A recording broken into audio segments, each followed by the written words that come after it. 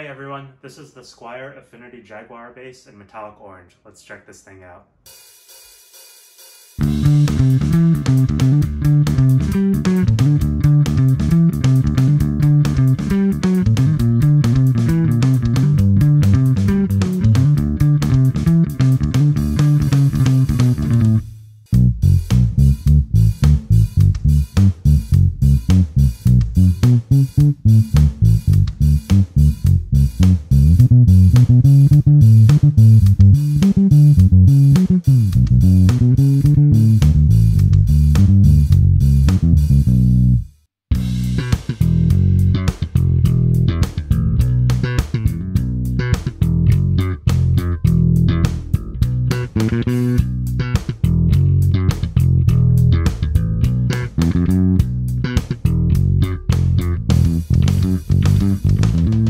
Squier Affinity Jaguar bass was released last year in spring 2021, and it's one of the more unique basses in the Squier lineup.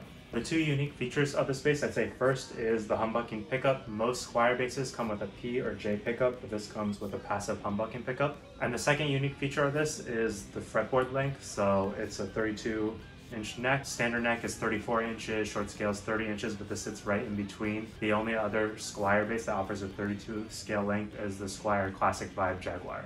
So this is a pretty lightweight bass. It has a very thin neck, and then it just has a volume and tone knob. So let's go ahead and just hear some sound samples.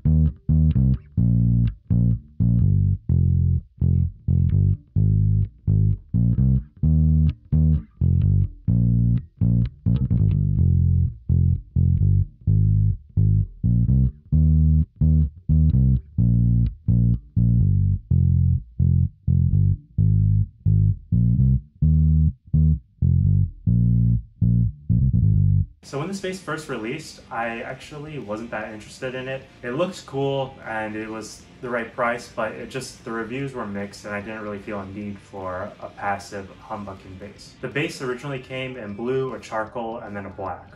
But as of this year, I saw that in Europe, they got exclusive Squier finishes that were not available in the US. The first bass I saw was a Squier Competition Mustang in Capri Orange, which looks amazing because it's very strikingly similar to the original Competition Mustangs. Then I saw that there were two Jaguar basses in exclusive finishes, the metallic orange and then the shell pink with matching headstocks. All five of the models look stunning, but this orange really spoke out to me because I'm a huge Royal Blood fan, and Mike Kerr has a signature Jaguar bass in orange as well. His Jaguar bass is a little different. It's 30-inch scale neck. He has different models. Some have two humbuckers, some have one humbucker.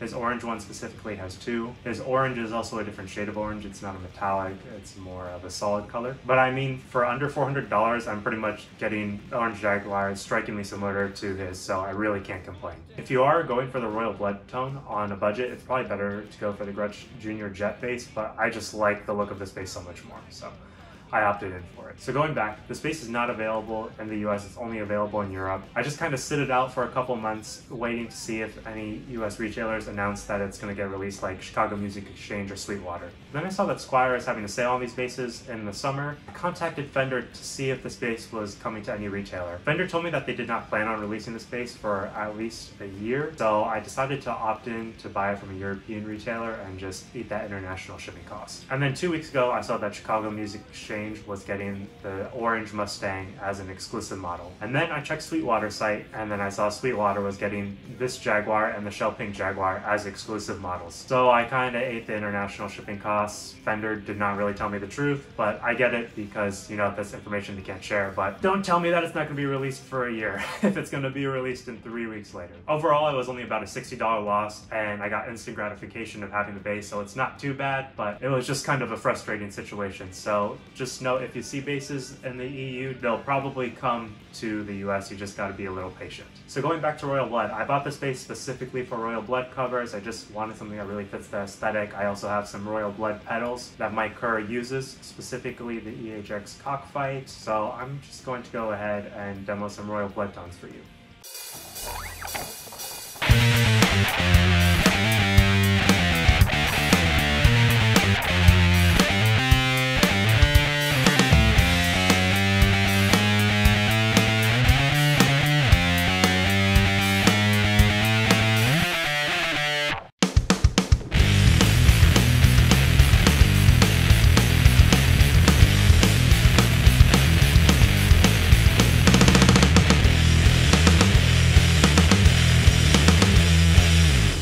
So overall, I'd say this is a pretty solid bass, especially for the money. It's a very unique bass in the Squier lineup, which is what made it really appealing to me. Right now, this bass runs for about 290 USD. There's a Squier summer sale going on, so all retailers are selling it for 260. But if you do want the orange or the shell pink, it does cost 340 from Sweetwater, but it does come with a matching headstock that the 3 regular finishes do not come with. I would say this bass's greatest strength is the neck. It's a very comfortable neck, and it's a 32 scale length neck, so it's not a full 34 scale length, and it's pretty unique. You don't find 32 scale lengths that often, especially at this price point. Bass is also very lightweight, and it sounds pretty decent for what it is. I used to have a Squier vintage modified Jaguar that was a 30 scale length, and I sold it because I didn't feel like I needed it at the time, but I honestly really miss that bass. It's just nice to have another bass around for rehearsals that's just lightweight and just easy to play. Now, I'd say the biggest flaw of this bass is the pickup.